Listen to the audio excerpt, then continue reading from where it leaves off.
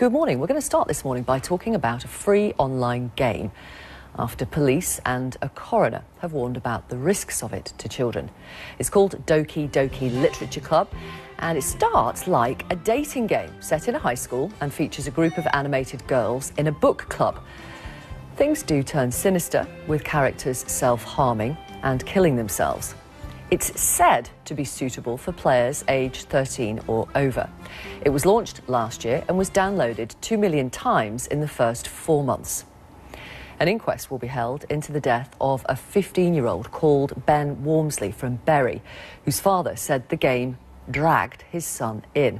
And a pre-inquest review is due to take place at 10 o'clock this morning in that case.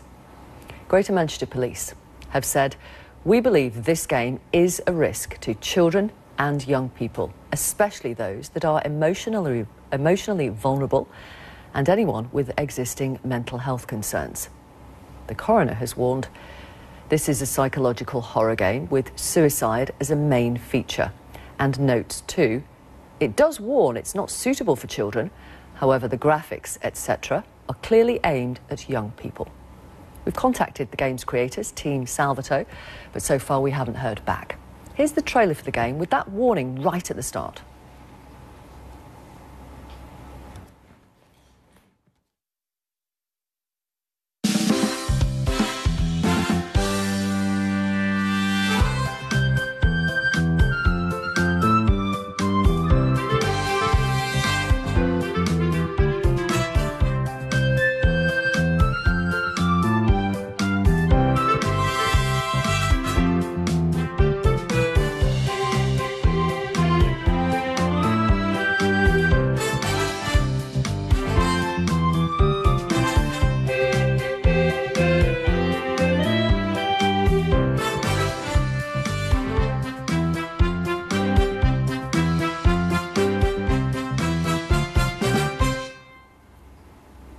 Let's talk about this now with the news editor for the video game